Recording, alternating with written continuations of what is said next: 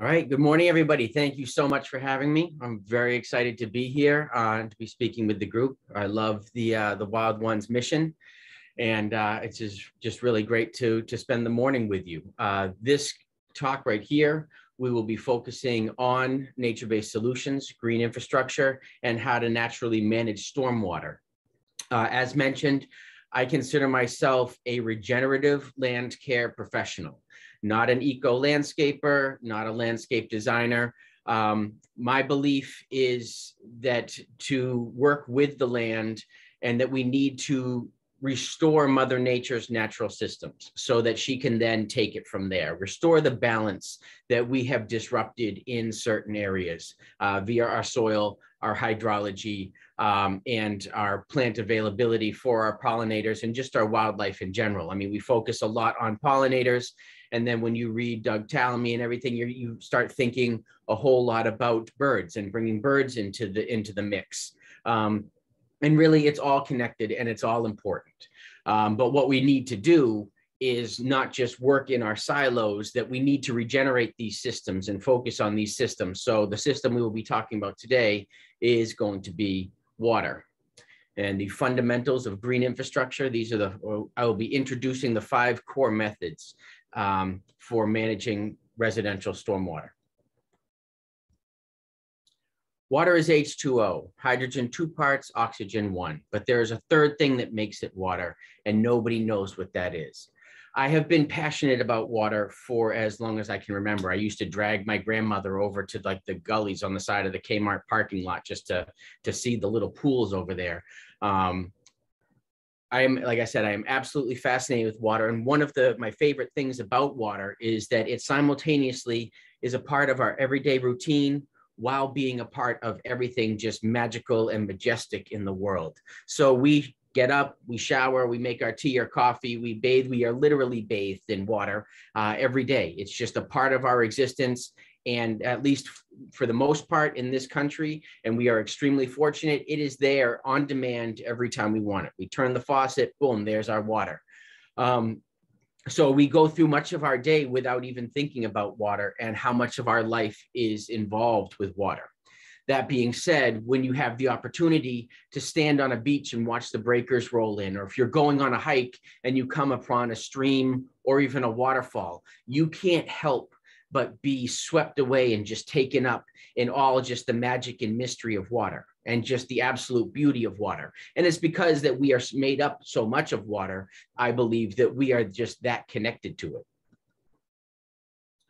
Over 50% of the water here on the planet was actually in existence before the planet Earth itself was even formed.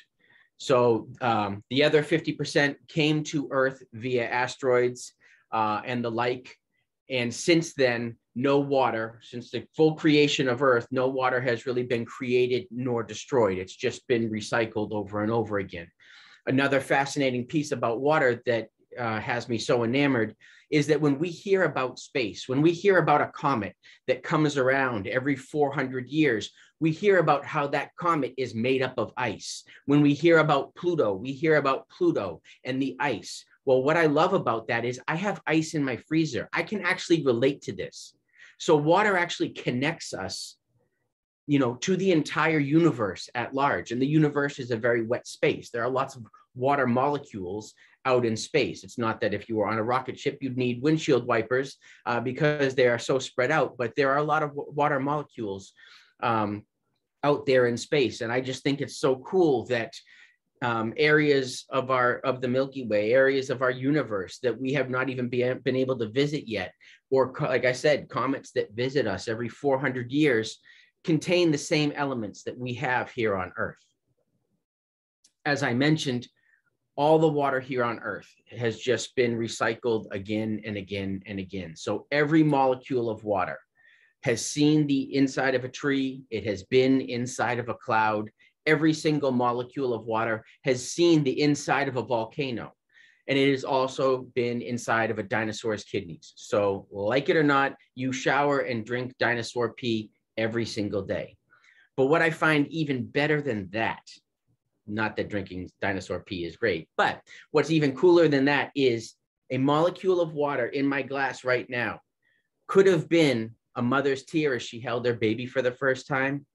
It could have been a molecule of somebody's last breath. And it could have been a bead of sweat on a laborer as they built the pyramids. So not only does water connect us to the universe, but it connects us all through time, which again, is just, I find extremely fascinating and has me so passionate about water. So what is the problem? Well, I think we're all starting to realize the problem. The problem is, since the 80s, the number of extreme meteorological events has doubled. And those of us here in New England and from the mid-Atlantic on up, we are getting hit more and more with remnants of hurricanes. There's the hurricane season. We're starting to run through the alphabet more than ever. And the storms are making their way further and further up the coast. And our storm events are getting more and more drastic.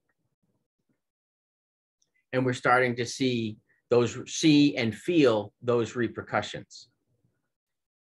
But what we need to focus on, and this is Boston just a couple years ago, what we need to focus on is that we don't have a flooding problem. We see this on the news and they say, oh, there's severe flooding. Oh, there's a flooding problem. Oh, this area is flooded. That area is flooded. Yes, those areas are flooded, but they don't have a flooding problem. They have an infiltration problem. And so if we can call it what it is, it's an infiltration problem, then we can focus on how to fix it. If we just call it a flooding problem, we do what we've been doing, and that is taking the water and sending it away. And we should all have realized long ago that there is no such thing as away when you are a planet spinning out there in space all by yourself. It's just somewhere else. It's just moving the problem elsewhere. There is no away. So if we start focusing on infiltration, then we can find the answers. So still, we find situations like this. There are a number of towns up here in Massachusetts, and I know throughout, that go into water bans regularly. So water, while we feel like we're getting more and more of it, it is still kind of a precious resource and something we need to hold on to. And we see this. There is a water main break in Boston probably once every 3 months. Now, we go into these water bans, but part of the problem with a water ban is the aged infrastructure. So here is a water main break from 2019, and the water main that broke was from the 19th century. It was actually a wooden pipe from the 19th century. So what we've done is we created this water infrastructure, buried it, and then just left it alone. And now it is aged and in serious need of updating, because I'm pretty sure Boston's population's grown a little bit and the water demand has grown a little bit since the 19th century. We need to update this so bad, but it's going to cost billions and billions of dollars to bring it up. Arlington, Massachusetts, where I live, our water system is 80 years old. And I know the population has grown since then. So we have these water bans, but part of the problem and part of the reason for the water bans is because of our aged infrastructure, and we lose so much water through old and leaky pipes. We lose about a week's worth of water every month just through aged infrastructure. Now, on another level, there are things like this. This is an office park that I drove by almost for an entire summer and saw this every morning at about 4:30 in the morning. We need to take responsibility for our involvement with water. So I'm sure somebody must have noticed that there was a giant puddle out there on this stretch of sidewalk every single morning. I'm sure, but it never got handled. And if it never got noticed, shame on whoever responsibility it was to notice that. So we really need to start taking responsibility for water, because this was wasting hundreds of gallons per day. So it is my belief, and it is a reality, that everything we needed to know, we learned in our 5th grade class when we learned about the hydrologic cycle. Now, let me just update you a little bit, because for some of us, it's been a couple years since 5th grade. So the way the hydrologic cycle is supposed to work is that when it rains, those raindrops get intercepted by trees, and those trees gently set the water down to the earth where it is allowed to infiltrate the earth. Now, in a healthy watershed, that water after a rain event can take anywhere from a day to weeks to actually make its way to the lowest point where you will find our rivers and streams, which will then take it out to the ocean. And you can see here in this image, we have less than 1% surface runoff. We have 30% interflow. That's the penetration of the groundwater. And then we have 40 to 50% evapotranspiration. Now that evapotranspiration lends itself to the reoccurring water cycle, what's called the short water cycle. It lends itself to the cooling and microclimates in our areas, reducing the heat island effect, et cetera. So that vegetation plays a huge key. So healthy soil, healthy vegetation, healthy hydraulic cycle, and everything is all good. But what we're looking at more is this. Now you'll see the surface runoff ups itself to 30%. So what's happening is our streams were built perfectly. Mother Nature built a perfect stream. She built a perfect river. However, when the water makes its way to the river in a matter of minutes and not days or weeks, those perfect rivers actually get overwhelmed and we get flooding because the water is making it there too fast. With reduced evapotranspiration, we have increased heating and the heat island effect. And with the severe compaction in our built environment, either in pervious surfaces or just compacted soils, we don't have that interflow, and the groundwater, as we know, has dropped significantly. So this is just a absolute perfect example. Like I said, when Mother Nature created rivers and streams, they were built in with a plan. There was a plan for what happens when we get a lot of rain. They had a flood plan all right there. But we decided that that was a little inconvenient for us. So we started messing with the system. However, Mother Nature was like, I built this a million years ago. So this is exactly where the flood plan is. And then we get our nose out of joint because, you know, we went ahead and built up our societies on modified waterways. Essentially, we've been mansplaining to Mother Earth for about 400 plus years. So the two main issues regarding stormwater and rainwater in general are supply and demand and stormwater runoff. We'll just briefly touch on the supply and demand. And really, we are using essentially water at a rate and not replenishing it fast enough. It's not that there isn't enough water. There is a lot of water here on Earth, but we are using it quicker and not replacing it quick enough. Each year, at least 36 states are experiencing shortages and drought conditions. The average household, you have a 10,000 square foot lot is using 5,000 gallons a week in landscape irrigation. And then each one of us uses 220 gallons in electricity per day. So for instance, I am all for trying to tackle some of the carbon emissions in the air with the invention of electric vehicles. I am absolutely all for that. However, electricity to form the electric plants use a lot of water. So we're increasing our water consumption while trying to reduce CO2 in the air. So we have to really be careful on how we play these things because the production of electricity requires a lot of water in cooling, et cetera, not just in hydrologic power. But we are here today to talk about stormwater runoff. What difference does it make if the glass is half full or half empty if the water is polluted? And this right here is the part where we take water for granted. So before we get going, I would like to just discuss or just get on the same page with what I mean when I'm talking about stormwater. So when I talk about stormwater, I'm talking about water originating from rainfall or snowmelt that runs across the land instead of infiltrating the ground. Along the way, it picks up pollutants as it runs across paved and unpaved areas. So when I say stormwater, this is what I'm talking about. Stormwater is the #1 cause of coastal pollution. This we probably know, but it is good to actually just say it out loud so that we can, so that it sinks in. This is a direct result of rainwater falling on highly developed surfaces, made up mostly of impervious surfaces, which do not allow the rain to permeate into the ground and recharge our aquifers. That recharge and that groundwater is a huge player, I feel, in our global warming or in climate change. This right here is Arlington. So raindrops fall at 20 miles an hour. If you have a head like mine, you know that raindrops fall at 20 miles an hour. And then when they hit the ground, they pick up speed, especially in areas where we talked about with reduced vegetation to slow it down and set it down. And as water picks up speed, it can cause a lot of damage.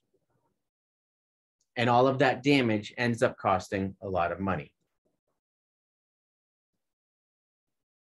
This right here is a snowbank in Boston in April. Now the snow is no longer there, but all that which was in the snowbank is still there. Now when April showers come, all of this will get washed into the waterway. So again, we need to be more thoughtful, more responsible, and we need to make those connections. So the stormwater impact of tomorrow, this is something that we have been talking about a lot.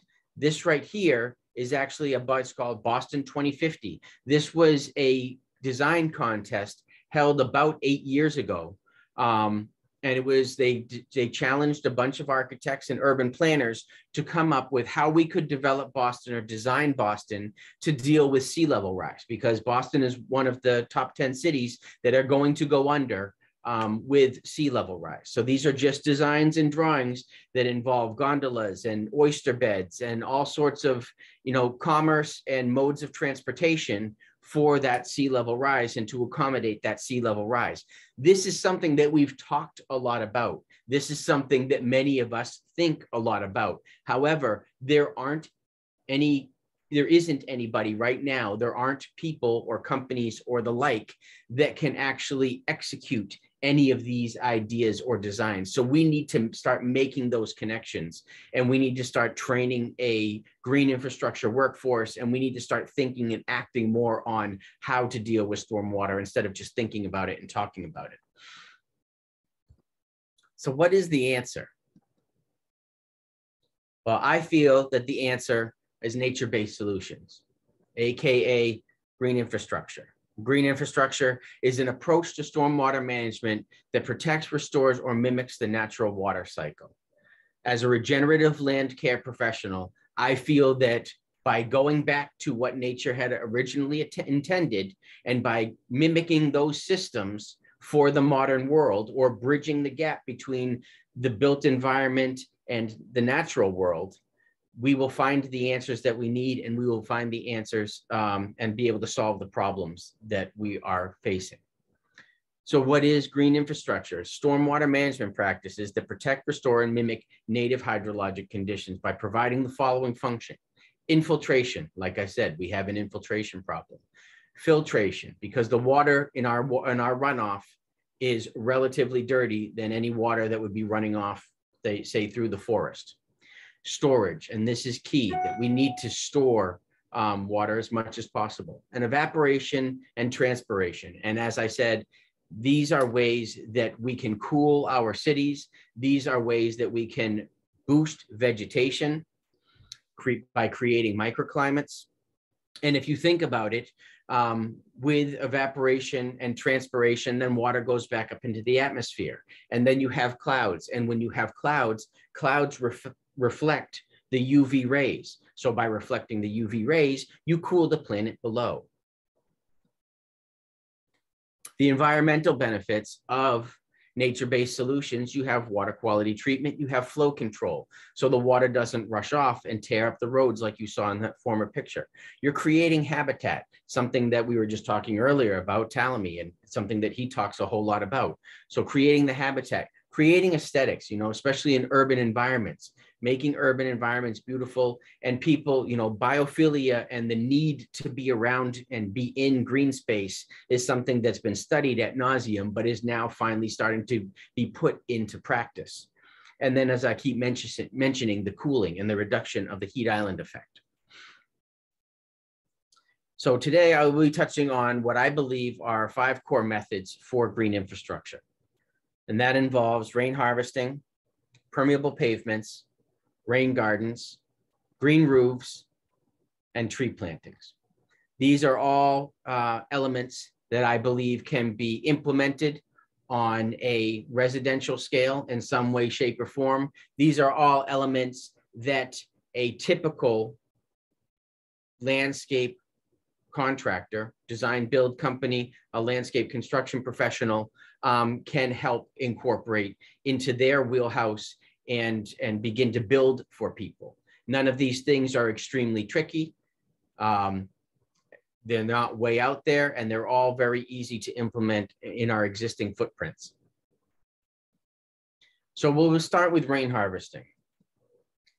And in rain harvesting, I'm only going to touch on rain barrels and rain harvesting systems.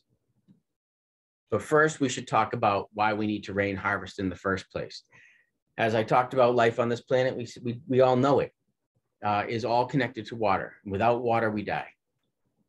The EPA says that we use 165 gallons, and this does not include the 220 gallons that we use in electricity consumption. Less than 1% of the Earth's water is available for use. The rest of it is currently locked up in the glaciers, and I, for one, hope that it stays there.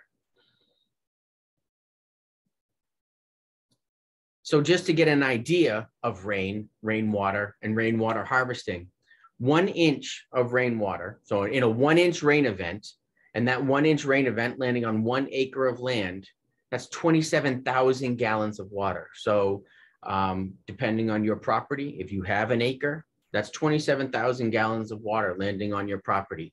When I hear this figure, I think of things like mall parking lots, and I think of like mall roofs, because mall parking lots are, multiple acres. The roof, the square footage of the roofs of buildings like a shopping mall, is over an acre in itself. So I'm thinking of all of that water. If you do the parking lot and the building itself, say you're talking 5-6 acres, that's a lot of water that is running off, and how we handle that water really needs to be considered. But that's big. An acre is big. I'm an urban person. I live on a postage stamp, and in my business, I deal mostly with people who live on smaller lots, and we work with those smaller lots, just under an acre or so. So let's try to shrink this down a little bit. That same inch of water on a 2,000 square foot roof is 1,250 gallons. Now in New England, in our area, we've been receiving about 41 to 47 inches of rainfall a year. So if you pay for your water, that's a lot of money falling from the sky. And if you can capture some of that, that not only will save you money, but that will also keep that water from flowing into our storm drains.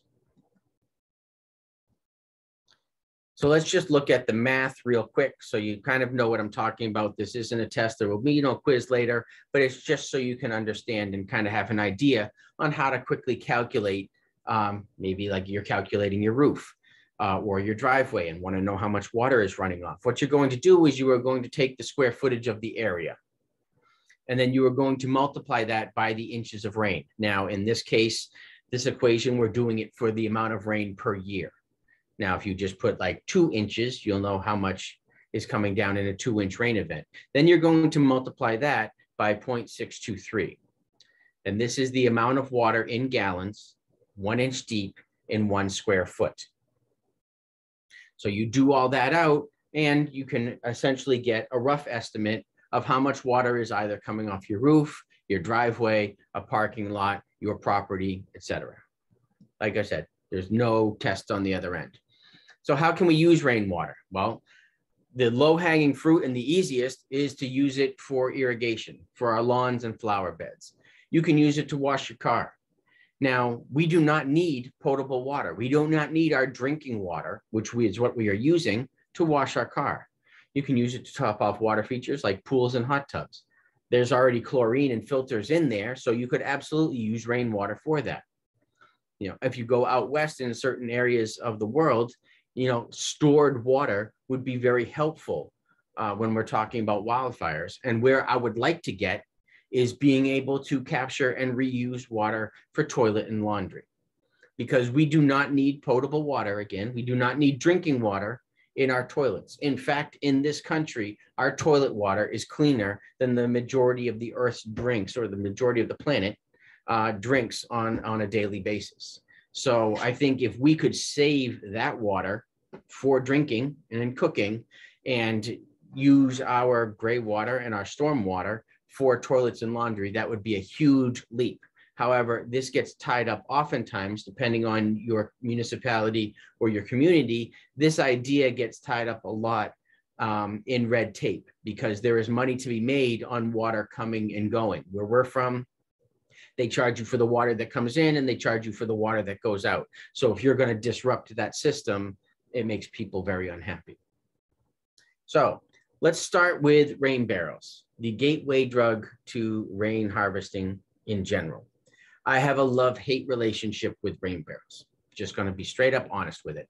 I think rain barrels are great because they make you aware of how much water actually is coming off of your roof.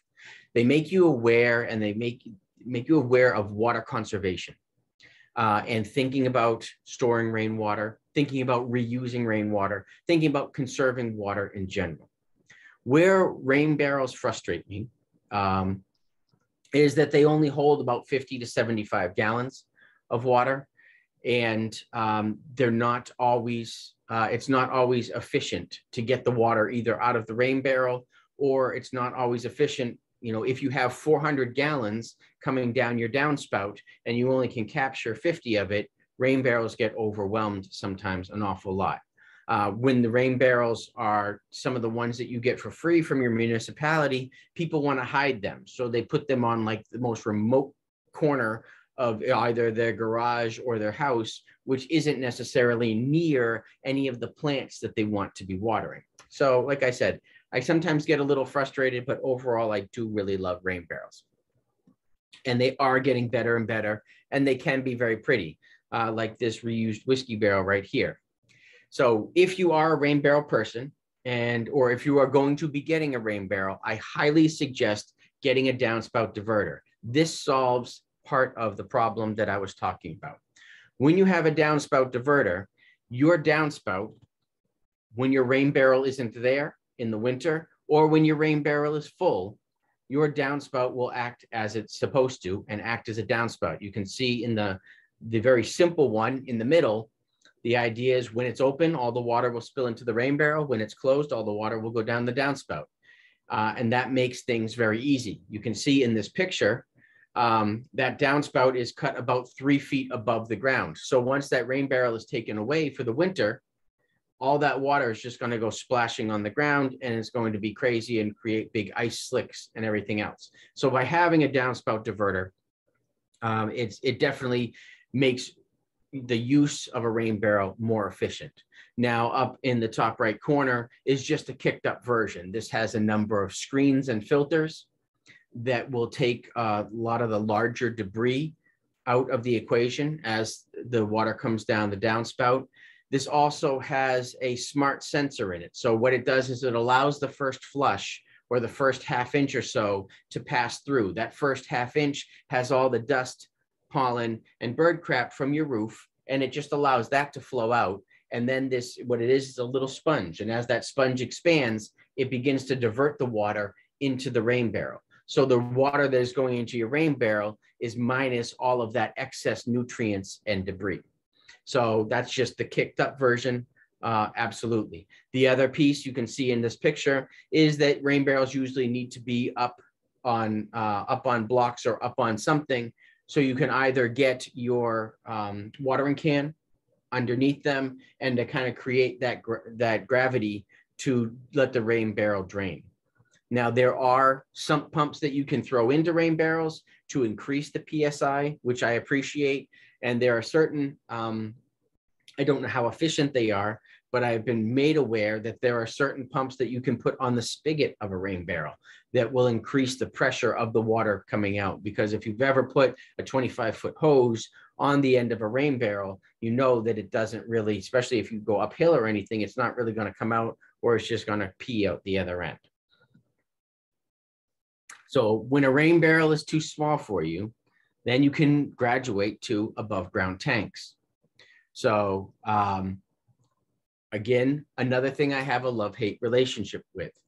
These are not tanks that we installed. However, this is a client that I had, and she had 1,000 gallons of water on the side of her house in these tanks with a pump that would give it really household pressure, and she watered her entire landscape from these tanks.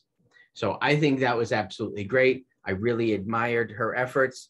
But one of the things she asked me to do was, can you mask my tanks? And if you think hiding an air conditioning condenser is hard, trying to hide a 1,000-gallon tank on the side of somebody's house is very difficult. Now, some of these are very beautiful, and when they're built into the structures, they're absolutely very beautiful. But sometimes they are just very difficult to hide. But this increased water capacity and the having a pump that increases the water pressure is great, because then you have that 1,000 gallons. Below ground tanks is what I very much specialize in. And I'm just going to touch on below ground tanks and kind of the benefits there.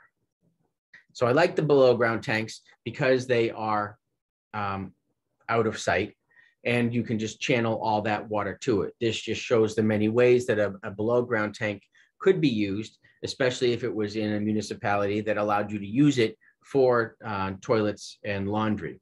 But you can, all that water is available for landscape. You can usually capture a lot more water without having to find a footprint for it, because it is underground. And so there are below ground tanks that are large cement cast tanks. There are preformed plastic below ground tanks that you can add. Both of these are great because they are designed to be plumbed to different systems. However, depending on where you are in New England, you might run into a lot of ledge. And when you do that, you cannot necessarily excavate the hole required for the below ground tank, unless you do a modular system. Now, this is just an example of a modular system. There are many of them out there, but I'd like to just walk you through this one. So you can see the water comes down the downspout and it enters a catch basin. This catch basin has a grid on top, like a plastic grid, that will eliminate the leaves and the twigs and the like that come down your downspout. Inside is a 200 micron bag, which is going to eliminate the dust, the pollen, and the fines that come down in that water. So relatively clean water is all making its way to your underground modular system. So then, as we were talking, like with the rain barrel, what happens when the system fills and it becomes overwhelmed? Well, this runs out to a dry well. So I very much like this whole setup because the water is never wasted. Either the water is captured and used, say, in the landscape or for whatever reason it's going to be used for. And when that basin is full, if you have not used that water enough, or like this year, if it rains the entire month of July, well, then that water is just going to make its way into the ground where it will recharge the aquifers and the groundwater in general. So this is really what that looks like. The void space for the water is created by these blocks, and they go by a number of names: aqua blocks, eco blocks, matrix blocks, and the like. Each one of these blocks creates 27 gallons or so of void space. Now, when we are talking about the ledge and everything else, why do I like this? I like this because you can create a basin to whatever size, depth, or even shape that you would like. So for instance, if I need to go, say, 6 feet deep to create the basin I want, and I hit ledge at 3 feet, well, then I can just make a wider basin. For this, I've had to create in a very narrow area. We did a 1,000-gallon system, and it was just like a long underground trench because we couldn't really go wide with it. We just had to go long with it. So it's great because it allows you the options to size and shape that catch basin. So you're still catching that same 1,000, 2,000, 5,000 gallons of water. It just doesn't have to be a buried tank. The downfall to this system and systems like this is they don't plumb as easily, say, to a house or the like. Oftentimes when I install a system like this, we plumb the whole thing to a spigot, and then that spigot is used for irrigation. The other great thing about this is you have an option for something like this. So this client here wanted to put in a 1,500 gallon system so that they would have water available when their town went into a water ban, because they had extensive gardens. They also wanted a water feature so that they could attract wildlife. So what we did was built that tank like you just saw out of all those blocks, and then we installed a separate pump and everything so that this fountain could use that captured rainwater, recirculate it, and create a water feature within their garden using that water. And then it just drains down the side and runs back into the system. However, here it's the birds come and they perch on the side of the urn itself, and they splash and drink from that water. And then the pollinators and all other insects feed off or drink off of the moisture that's on the rocks below. So this was a client, they were very much into their plants and very much into their wildlife. So this was a way that they could capture water, save water, in addition by while adding a water feature that is going to supply for wildlife in the area. So that was a very cool project, a very cool scenario that we were able to work out using that system. So then the next of the core methods are permeable pavements. This is also something, or an area or a method that I have lots of experience installing. Now, the key with permeable pavements is all in the base. It's all about the base. And you will see that. So that is the one thing. And the base itself is made from different grades of gravel. So, and that is the one thing that all of these methods that you are going to see has in common. So normally in digging a base for a permeable pavement, you are going to have 1.5 inch crushed gravel. And then on top of that, you'll have 3/4 inch crushed gravel. And then normally on top of that, you'll have about a 3/8 inch crushed gravel. What you never have with permeable pavements, and this is something that I have fixed a lot in failed systems, is you never have sand, you never have stone dust, you never have perk pack. All of these typical paving materials that have been used cannot be used with permeable pavements. And this is key because a lot of landscape companies that come along and do a permeable pavement installation feel that they've installed pavers or the like for 20, 30 years, and they know exactly what they're doing. The material or the paver, say in this picture, is the same. The process is different. Never sand, never stone dust, never perk pack. So let's go into pavers. I mean, this is what we're looking at, you know, right here, these different grades of gravel. This is the surface piece. So that on the left side is 3/8 crushed gravel. That, if this was a paver installation, is in place of the sand or the stone dust. So we have the 3/4 gravel, then we have the 3/8. So the pavers, and when installing pavers, the paver itself, the brick, the paver itself is not permeable. What makes it permeable is the joint. So these have exaggerated joints that allow the water to pass through into all that gravel down below, which provides the storage. So then here, in lieu of sand and stone dust, what we are using is a fine crushed stone, which remains open. So you have the 3/8 in the bedding layer, and then what's called the number 9 stone that you put in the joints, which allows all that water to pass through, which is great. Because you're working with gravel and the stone and the like, these are very much resistant to all the weeds. If you start getting weeds in your permeable pavement installation or paver installation, it's because too many of the fines have made its way in there. Now, permeable pavements are great in this area because you have less icing. because during that freeze thaw cycle, in the thaw during the day, all that water just makes its way through the joints. So you don't have that puddling. So in the winter, there's less icing. Also, because of all the gravel underneath, water is not held beneath the surface of the pavements. So you don't have the frost heaves. So permeable applications are actually great here in the Northeast because we have that freeze thaw cycle. So you won't have the frost heaves and you won't have the icing. So there are many other different pavements other than pavers that can be applied. One is pervious concrete. So pervious concrete can either be laid in place or it can be purchased in large blocks like you see here. So you'll hear pervious concrete and you'll hear pervious asphalt. Both of these are the same product minus the fines.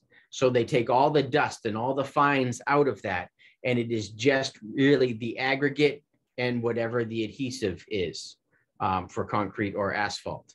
So concrete, if poured in place, isn't always as practical because it's missing the fines. It takes longer to cure. So if you were to pour a sidewalk where it could cure in, say, 24, 48 hours, it's going to take probably 72 plus for that sidewalk to cure, which is why using large pre-poured and pre-cured slabs are great.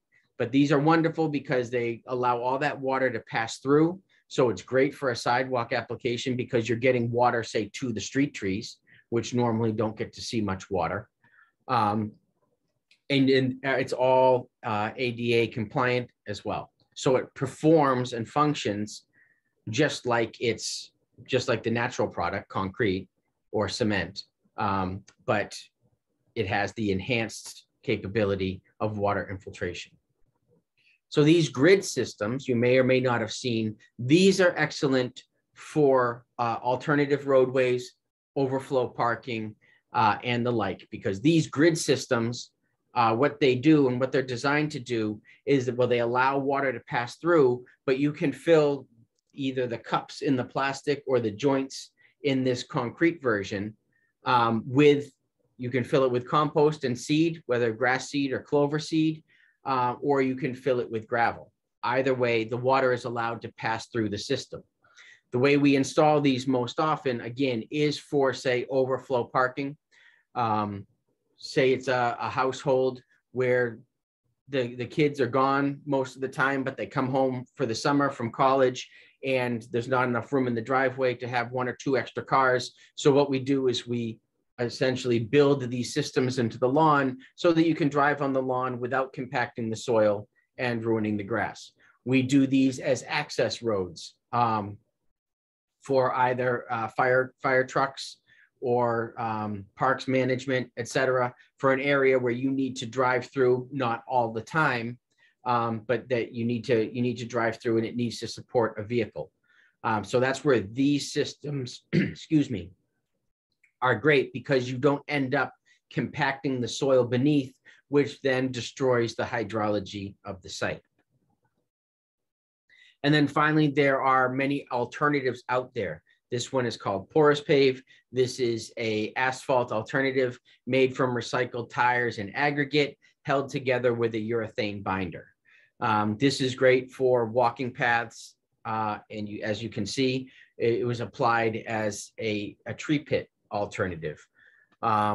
So there are just many applications and there are many products out there that will allow the infiltration of water and facilitate the natural hydrology of an area.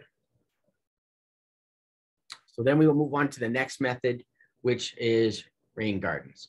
Now, probably all of you have heard about rain gardens. Many of you, just like rain barrels, probably have a rain garden or would like a rain garden.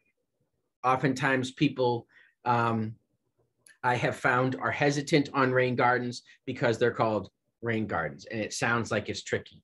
Rain gardens are real simple. Rain gardens are perennial beds that have the added benefit of capturing rainwater and infiltrating it. You will hear when you're talking, oftentimes you hear people talk about rain gardens and people talk about bioswales or bioretention cells. Usually on a municipal level, you might hear the talk of bioswales or bioretention cells. They're essentially the same thing. A rain garden, however, is more for like a single family residence. And more often than not, you are just working with the native soils in the area, where a bioswale will have an overflow, an underdrain, and usually has engineered soils. So it's designed to capture a certain amount of water, and it's designed to infiltrate that water at a certain rate. And that water then has a destination beyond just going into the ground. There's either an overflow or an underdrain that will move some of that excess water around after it's been filtered. The 5 rules to planting a rain garden, and this just shows you how simple it is. Must be 10 feet from the house. You do not want to infiltrate a whole lot of water, whether it be 75 gallons or 175 gallons, near your foundation. So definitely take it 10 feet away from the house. It must drain within 24 hours. So the best thing you can do is to dig a test hole. And I suggest filling that test hole with water, allow it to drain, then fill it again. If that water stands for 24 hours or even 12 hours, you may want to reconsider if a rain garden is a good solution for you. If that water drains away, that's perfect. In 36 hours, mosquitoes can start breeding. So you need it to drain with under 24 hours. You never, ever put a rain garden in an existing wet area of the property. I get asked this all the time. People are like, oh, water collects down here. Can I just put a rain garden here? That's not a rain garden, that's a pond. So if you have ponding and you plant it up, you're just really creating a vegetated pond. The idea of the rain garden is to infiltrate that water. So by installation of a rain garden, you might be able to dry out that wet area on your property. What you would do is you would install the rain garden upslope and allow it to capture the runoff from the driveway or the runoff from the downspout and infiltrate it upslope so it doesn't keep running downhill and saturate the lowest part of your property. Do not use wetland plants in a rain garden. Oftentimes people think, oh, it's going to capture water. I need to have all these things like cattails and pickerel rush. And no, you want to plant your rain garden. If you go online and if you look at things, it can start sounding really complicated. There are different zones to a rain garden, et cetera, et cetera. I always encourage people, just plant using your favorite perennials. For the most part, that is always going to work because even sedum can be inundated with water for about 24 hours and live just fine as long as that water drains away afterwards. So most any perennial can take saturated soils for a bit of time. If you have a slow draining rain garden, or if you really are trying to capture a lot of water, then yes, you need to really focus on plants that can handle wet feet more than just being dry. But the reality of a rain garden is it's dry more than it's wet. So you'll go through an entire, normally, except this past summer, normally you'll go the entire summer or the entire fall, and that rain garden is going to be dry, which is why you don't plant it with wetland plants. You want drought tolerant plants actually. And then plan for triple impact. You know, so the beauty of a rain garden, now you've created a perennial bed. Let's just say your perennial bed is a pollinator garden. So now you have a pollinator garden. That's awesome because now we're helping out the pollinators, feeding the pollinators and working with the wildlife. That's great because it's a rain garden as well. So it's like multiple benefits here. Not only are we capturing and infiltrating rainwater, but now it's also our pollinator garden, which is great for the wildlife. So just plan to make as much impact as possible when you are designing and planning your rain garden. Now, Yukon, you may or may not know, but Yukon has created an app that allows you to go on there. And I know it's for Apple, I believe it's for Android, but you can go on there and you can put in your square footage and you can size your rain garden perfectly and the like. And there are many tutorial videos available as well. So here is just an example of a rain garden that we built. What was happening is just to the left of the picture, and those stepping stones is the base of the driveway. So the water was running down the driveway and pooling in front of the garage with nowhere to go. So we just changed the contour of the land a little bit so that the water would then drain off It comes through this gravel area. It makes its way through the carex there in the front, in the forebay, and just begins to saturate the soils in the back, this is just a basin that we carved into the land. A typical rain garden is only 6 inches at its deepest point. It's just a slightly depressed, not sad, perennial bed. This right here is a rehabbed rain garden. We worked with a youth group, Youth Build Boston, and we worked rehabbing 5 rain gardens for the Boston Parks Department around the city of Boston. So this is a walking path that sees a ton of water when it rains because there's nowhere for it to go. So we worked on rehabbing this large area. Here's another one in Boston that we worked on. You can see in that clear gravel area, that takes all the runoff from the street and the surrounding, one of the surrounding buildings. It channels it through this area where it's then absorbed and taken up by seasonal plantings. So as the plantings kind of hit their stride, we have things that come up in the spring and things that are coming into full stride in the fall. And that's when they're really going to be drinking the most. So moving on from rain gardens and bioswales, we get into green roof systems. So green roofs are desired by almost everybody, but not everybody can have them. And so I will explain to you kind of the whole thing behind green roofs. The green roof setup itself is very basic. You have a root barrier, which keeps the roots from the plants from messing with the structure itself. There is a drain mat, which allows the water to pass through down to the root barrier and then run off. You have the water retention, should you want to hold some more water there. You have the growing medium and you have the vegetation. So the steps and the elements of a green roof are very simple. The first thing you need to consider when you're considering a green roof is, can my structure hold it? So at least a couple times a season, somebody says, I would like you to put a green roof on my shed. I say, okay, we need to get a structural engineer to look at your shed to tell me how much weight your shed can take. And they're like, I'm not going to pay for a structural engineer. That's ridiculous. And then I say, I'm not going to put a green roof on your shed and then have it collapse in the winter on top of your motorcycle. And then you're going to be mad at me. So the first thing you need to do is find out, is your structure structurally sound and how much weight can you add to it? You need to figure about 60 pounds of snow load. So how much beyond that can it hold? So this project right here was the roof of a garage. They called and said, we'd like to put a green roof on our garage. And I said, great, you need a structural engineer. They got the structural engineer. The structural engineer told me how much weight we could put on the garage.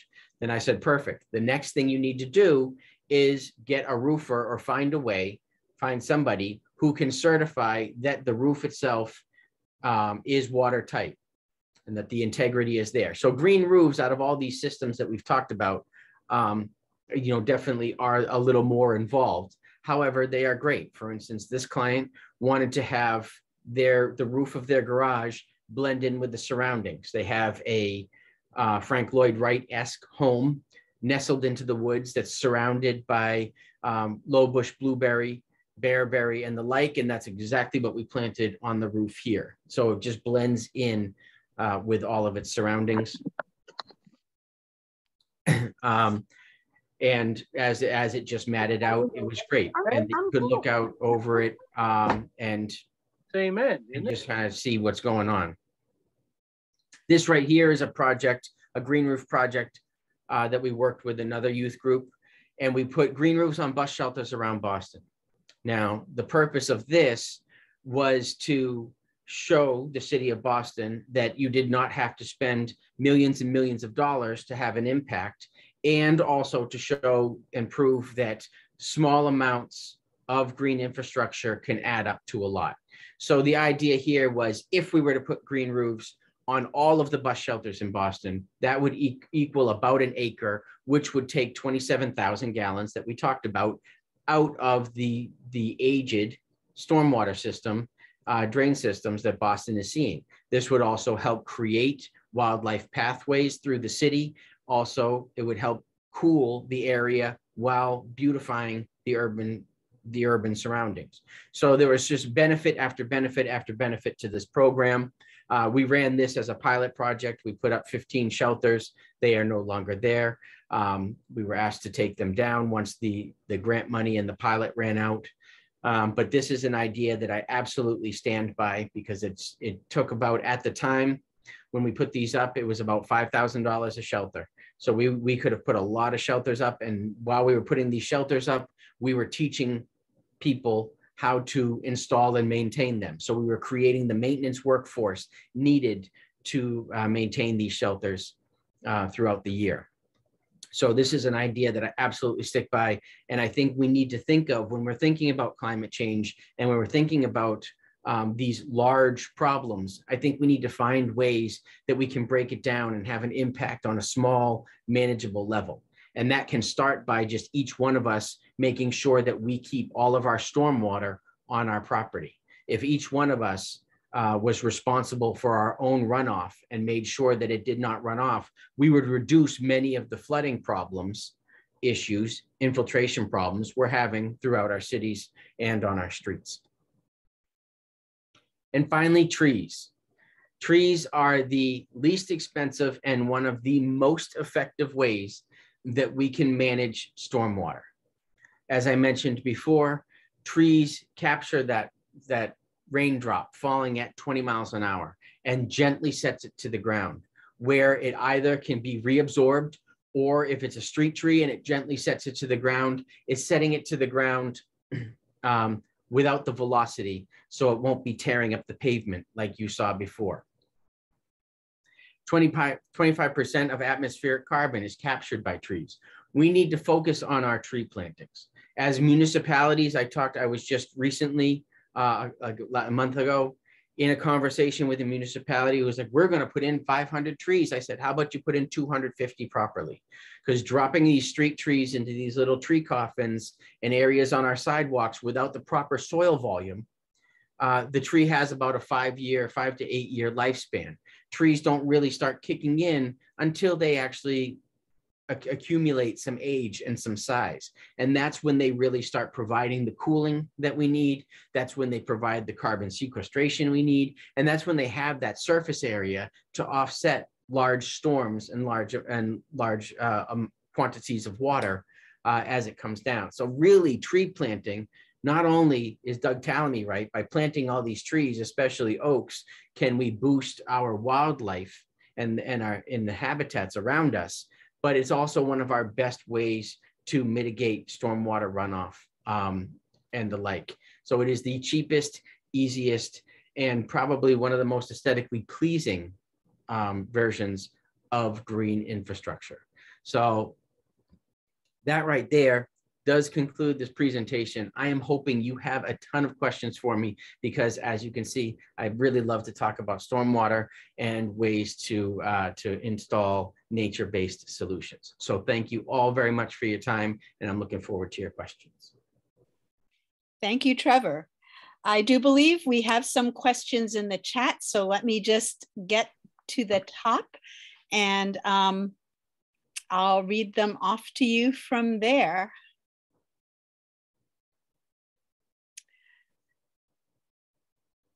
Okay, so first question is going back to pervious pavements, especially the concrete and asphalt versions.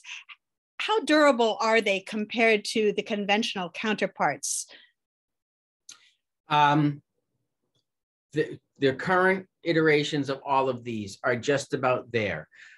Pervious concrete and pervious asphalt are great for driveway and parking lot or low speed installations. None of these installations can necessarily stand up to high speed traffic. So they are good for low speed, and they all do require maintenance, just a different kind of maintenance. You need to make sure that the pore space within any pervious installation remains open, and so it remains pervious. So for instance, a parking lot, you would not use sand during the winter on that parking lot And then in the spring, you would need to essentially vacuum the parking lot to make sure that the pore space remained open. So while some look at that as creating a high maintenance parking lot, when you think about it, you know, our driveways and the like with the frost heaves and the cracks and the, you know, everything going on, they themselves are pretty high maintenance. It's just different. One is a little bit of maintenance annually, and the other is I need to tear it up every 15 or so years and start again, depending on how quickly that deteriorates. One of the other pieces that I get asked about, so I'll just say it now. People talk about, you know, what about my gravel driveway, or what about my crushed shell driveway? Unless they are installed with the intent of having a basin, a gravel basin below, those are only semi-pervious, just like turf grass. Our lawns are only semi-pervious because the soil gets compacted underneath a gravel driveway. So it does not just allow water to just go zipping right through. There is an amount of runoff. Same with lawns. People assume I have a lawn, it's permeable, it's only semi-pervious. A lot of water runs off of lawns, and that's how we get a lot of that excess nutrients in our storm drains because it's running off the lawn and making its way to the storm drains. Trevor, this is Suzanne Thompson. Let me also piggyback on a related question. You said the pervious, you couldn't use sand in the winter. What about using any kind of snow melt or anything? Are there more or less cautions of that? Is it going to break down quicker? So if you are going to use an ice melt, you will want to use one, especially if you're using it on concrete pavers or concrete, you're going to want to use one that is concrete friendly because nothing, you know, that definitely breaks down concrete quickly. A lot like the rock salt does. So you need to use a concrete friendly ice melt. And you also, like, as I said, though, you don't have as much icing in general. So you don't need to use that much. So like where I was talking about, you need to say vacuum out these pores. Well, you're going to save, let's just say you're a school and you're doing this in the parking lots. You're going to save on your ice melt. You know, so you're going to be able to afford more the vac process. Okay, great. So, and it sounds like one thing we can conclude from that answer, Trevor, is that these materials could be suitable for residential driveways, in addition to the sort of block pavers you talked about as essentially the top layer, because they are low speed, not heavily used as highways or roadways. Absolutely, and they'll last longer. Yeah. Than asphalt. Okay, that's great to know. Okay, then people were asking about costs, upfront costs. How much do the installed rainwater tank systems cost to install?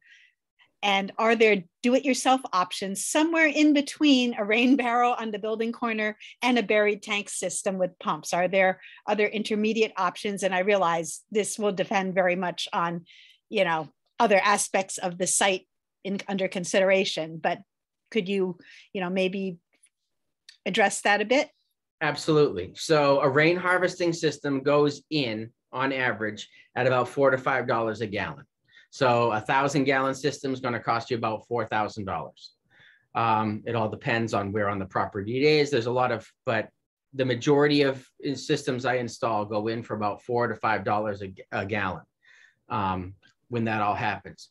Pervious systems, the permeable pavements like the pavers usually go in at around, I would say $35 to $42 a square foot installed. Depends on the paver. If you're just using a standard brick-esque, that's going to be on the lower side. If you want something really decorative, that will be on the higher side.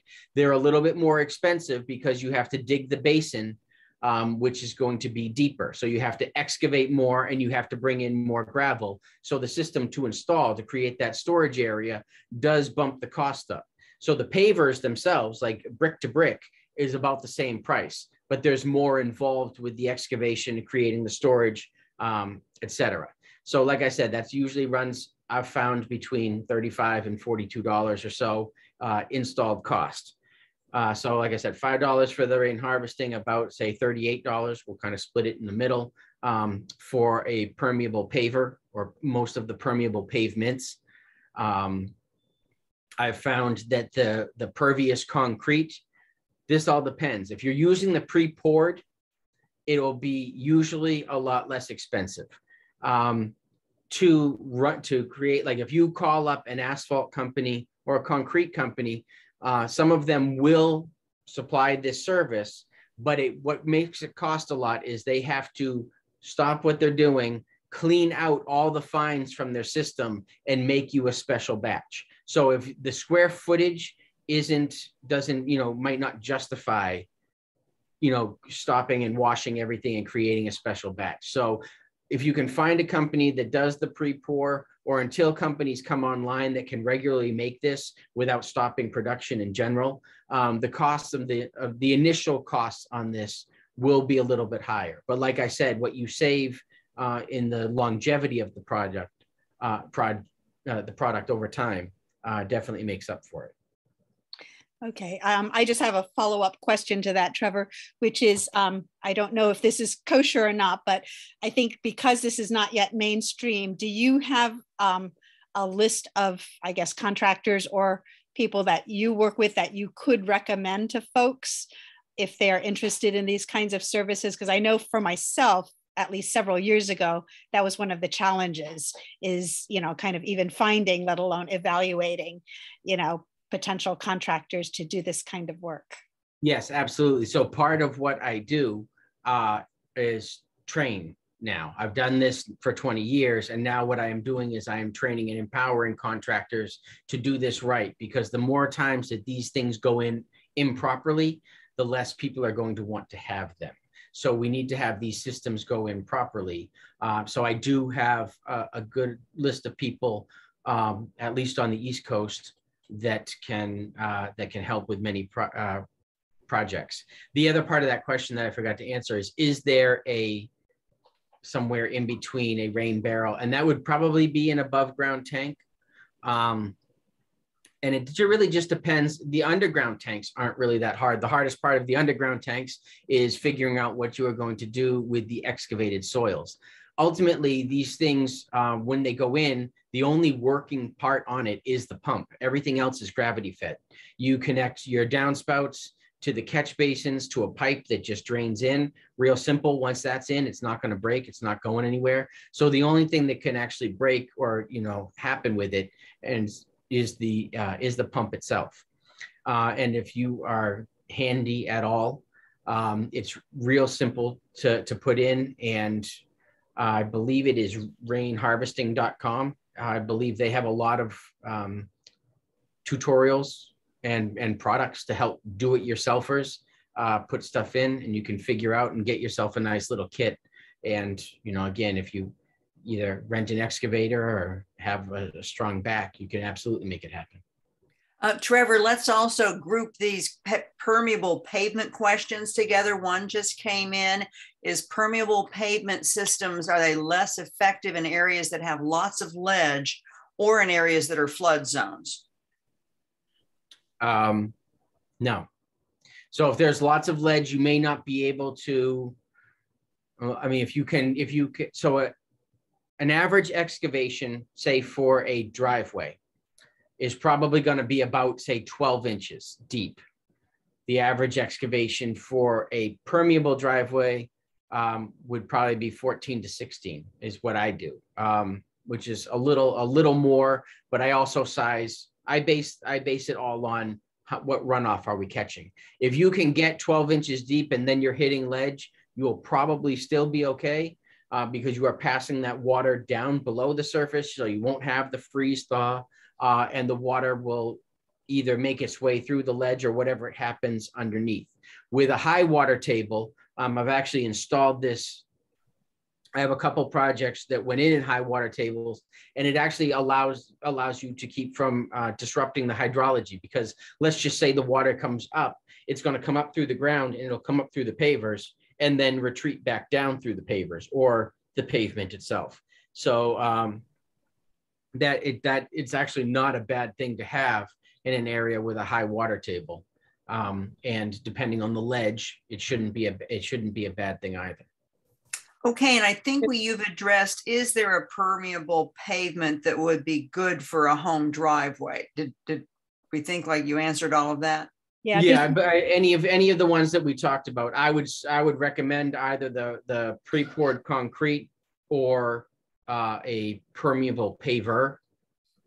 They, though both of those will stand up over time really well, and work out really well. Now, another question that I often get is, I have a really long driveway and I can't afford to do all of that, but I do have a water problem. So what you can do in that situation is create sections in your driveway. For instance, like if you created a cobble apron or something that would allow some of the water at the head of the driveway, whether your driveway slants down to that or back the other way. And then every, say, 10 to 15 feet, if you created a 3 to 4 foot permeable strip that would intercept the water as it goes down, then you don't have the entirety of the water making it to the base or out onto the street, whichever way your driveway is pitched.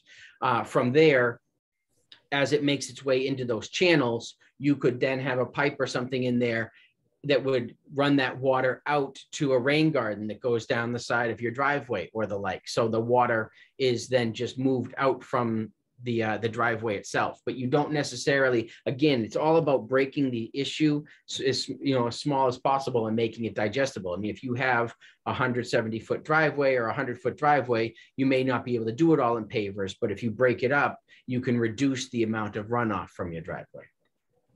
Great. I think there's one more question embedded here that relates to the permeable, or actually this is the installed, I guess, in-ground systems. Is why is so much space used up by the aqua blocks? Is it for structural integrity of the basin? I don't fully understand the question. The space for the blocks. So these were the underground tanks, I think you were talking about, and those blocks that line the sides of the tanks? Correct. It creates the void space for the water storage. So like I said, like each one of those blocks, you dig a 10 by 10 by 6 foot deep excavation, then you fill that entire thing with those blocks, and you've now created about, say, 1,500 gallons of void space to hold that water. So you can reduce it, you can make it small, you could make it 200 gallons or whatever. And that would be a much smaller excavation, but the size of the excavation depends on how much water you are looking to hold. Okay, I think so. It is, I think the answer to that person's question is yes. It's not the basin is not an open space. It's filled with these struts that are created by the blocks, and that makes it strong so it won't collapse. Correct. Yes, the blocks fill in it's when it's complete, it's not an open hole. It's filled with the blocks, and the blocks are hollow. Like I said, each one creates about 27 gallons of void space. So you build it off of that. Your excavation and the amount of blocks you put in it are all based on how much water you're looking to capture. Okay, so Heather, I hope that answers your question. Okay, we had several questions about green roofs. I think that was the last paver question I saw. So as I say, green roof questions. Does a green roof have to be flat, or can it have a shallow pitch? What's kind of how? So if it can have a pitch, what's the most pitch in your experience that works? Or is there other aspects to how you design it? So a green roof can have a pitch. The gentler the pitch, I mean, there are systems for every pitch. Flat is best. A gentle pitch is fine. Eventually what you end up doing, essentially, and this has been done a couple of times, is you create a block and rail system. So where you end up kind of creating trays, say, for the green roof itself, and those are connected to a rail when you're dealing with a steep pitch. So it's almost like creating a green wall, a living wall, because you're creating these tray systems that will then lock onto the roof, so they don't come sliding down. So it's like The terracing. Yeah, so with the, so a gentle pitch is absolutely fine, but gravity usually does begin to slide things. So you just need to construct a little differently when you're working with a pitch. But I've done it. It can be done. I usually avoid anything that has a severe pitch, just because it's more engineering than I want to get into. Okay. And then Marcia wants to know, how do you weed a green roof? Do you need to weed a green roof? I guess that depends on your threshold of beauty.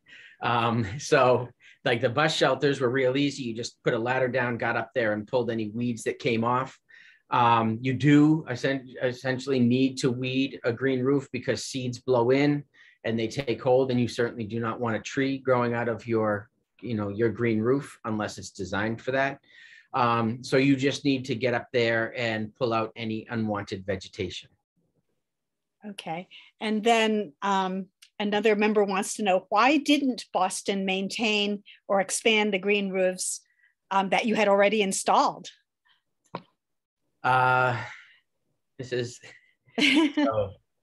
It was a great project, and I've actually had people call me really from all over the world to find out about the project and how they can replicate it in their area.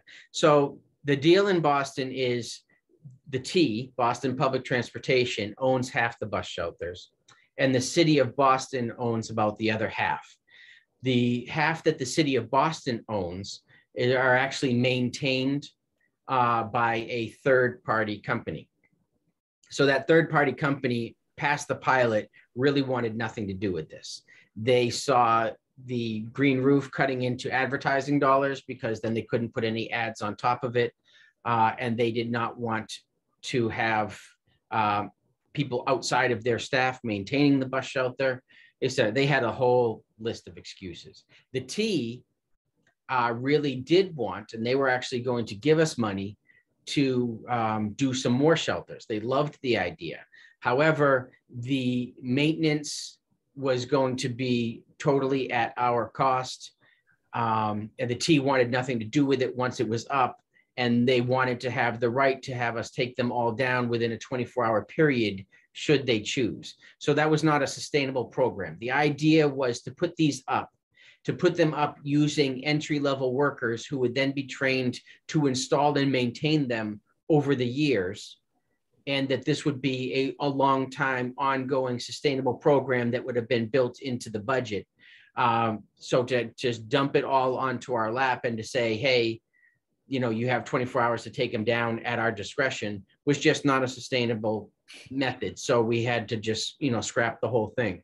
But we were able to take down temperature data and the like. We were able to cost it out and take a bunch of metrics. We took stormwater runoff data. So it's all been done, and it's ready to go when anybody's ever ready to make it happen. Well, that's a shame, but I'm glad that it actually served you well as a demo project.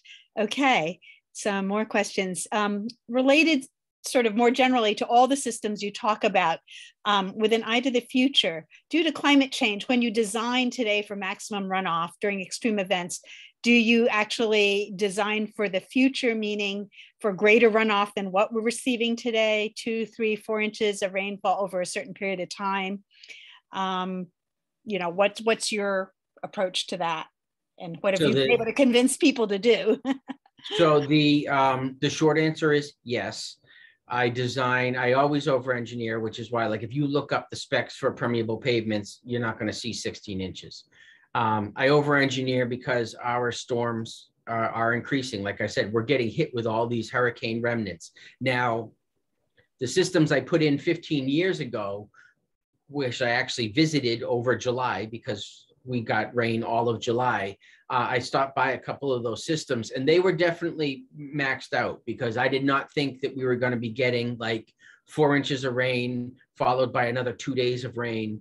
So they were definitely maxed out. Now, since then, for say like the past 10 years, I have been planning further and further into the future. My view now is to capture a whole lot more water than it ever was. So it comes down to, I design a system for extreme events, kind of what we've been doing, say a 50-year storm or plus. I'd like to say I could design always for a 100-year storm, but most people's budgets can't really handle that. So what I do is I design for, say, that 50-year storm and then build in overflows and the like, so that the excess water can be gently and responsibly moved either across the property or allowed to infiltrate elsewhere. It's made me get creative because I want to give people the solutions, but I need to give you the solution, you know, on your budget. And aside from like a green roof or a rain garden, you know, the driveway and the like, it's or you know, a dry well or any of that, it's really not that sexy. It's like, you know, you have to make it all worthwhile. Sure. I guess practical considerations always are part of the equation. All right. What species of trees are best to plant near sidewalks and driveways for shade and seasonal interest, taking into account leaf and seed drop, roots infiltrating plumbing, etc.? Do you have some guidance, or maybe there are, I don't know if Maggie Redfern's still on the line. You can give your answer, Trevor, and then Maggie may have some thoughts, or some of our other members who can chime in.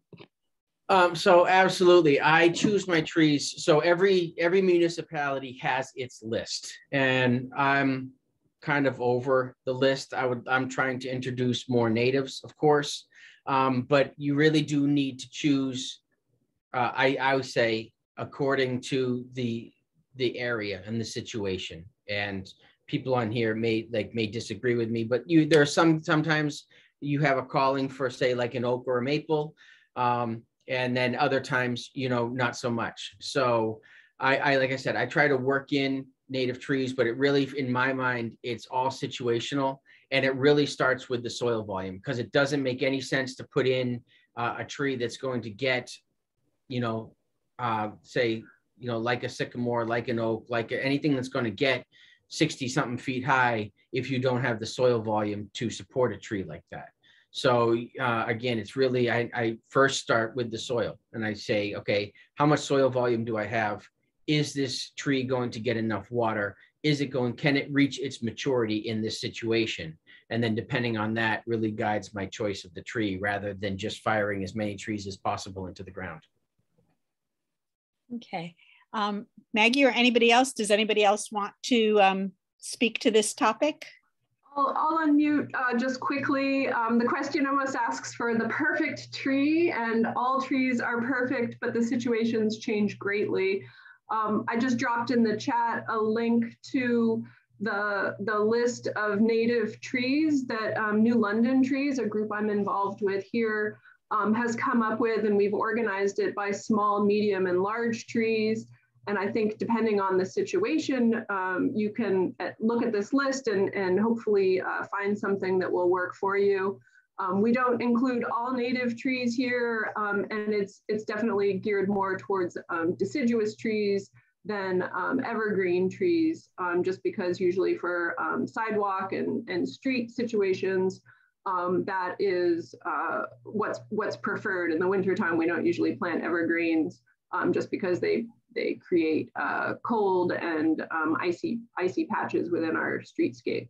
So check out the link in the chat. Thanks. Great. Thank you, Maggie. Sorry, didn't mean to talk on top of you, Trevor. No, you're absolutely fine. I said thank you. Okay. Let's see. Does the University of New Hampshire still have demonstration projects and research on permeable pavements? And I assume she means online as kind of a resource. Wondering if you're aware of that. I know you did give us one reference to this rainharvesting.com website.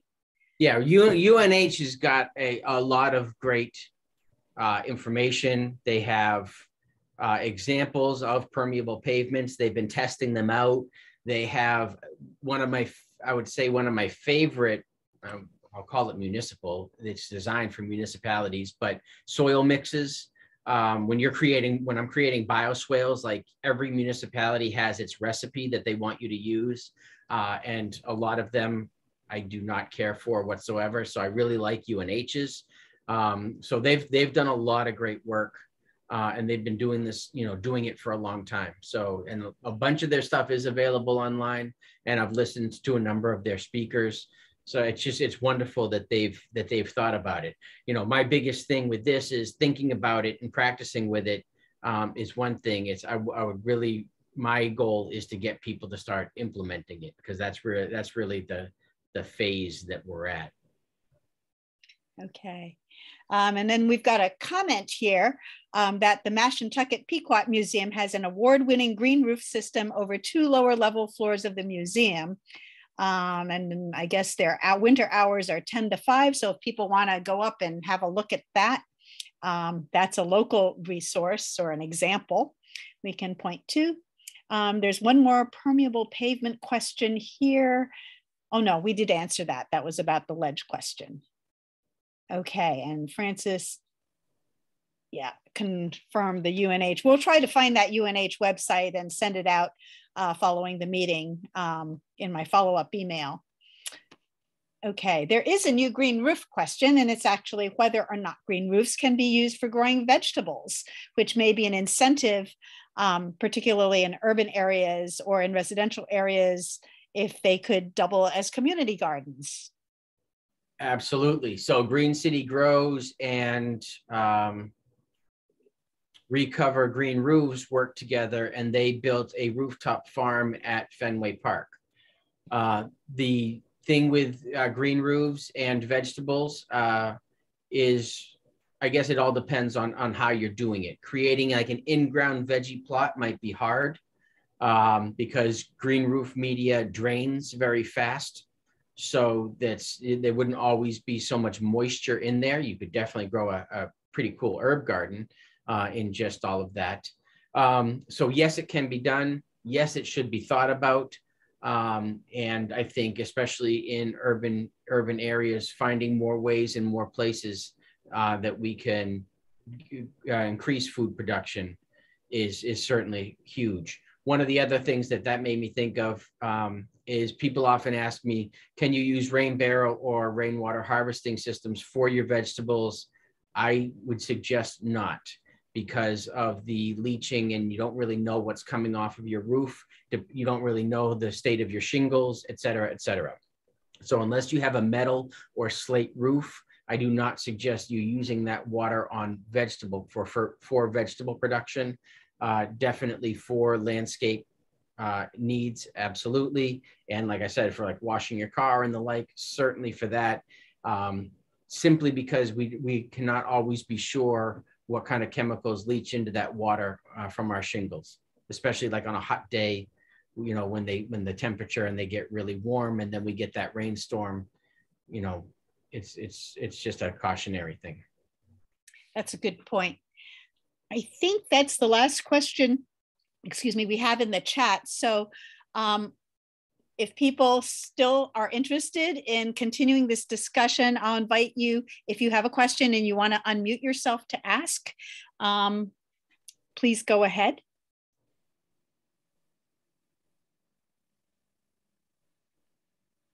Boy, all right. I know you've covered a lot of ground. I guess you've answered everybody's questions. Well, that's perfect. And these were great questions. These were absolutely great questions. I'm hoping that, everybody feels like they actually have somewhat of an understanding. If you are looking for a professional to hire for a permeable pavement installation, or the like, I hope you feel like you have a little background and some understanding. So when they show up with a truck full of sand, you can just send them off the other way. And the like. And I would love to come back and speak with you on a different topic or any other time. So thank you so much for having me. Well, you're welcome, Trevor. And would it be okay if we share your email with our audience? And if anybody has questions, they can get in touch with you? Absolutely. There's always follow-up questions, and I like to make myself as available as possible. So yes, certainly, please do. I put out my email and my Instagram and everything with my phone number. So I don't know if everybody saw that, but that was up. Okay. And I assume that's on your ReEarth Boston website too. So Correct, I can correct. send You people can always there. get me. Yep. Okay. Well, thank you so much, Trevor. This has been a terrific program, and we really appreciate your joining us, and we'd love to have you back sometime. And I'd certainly love to have you come down and give me some tips on my property. Certainly, we will plan on it and make it happen. Thank you. All right. Well, thanks, everybody.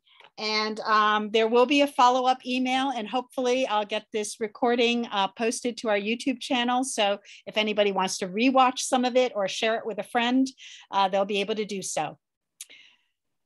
Thanks again.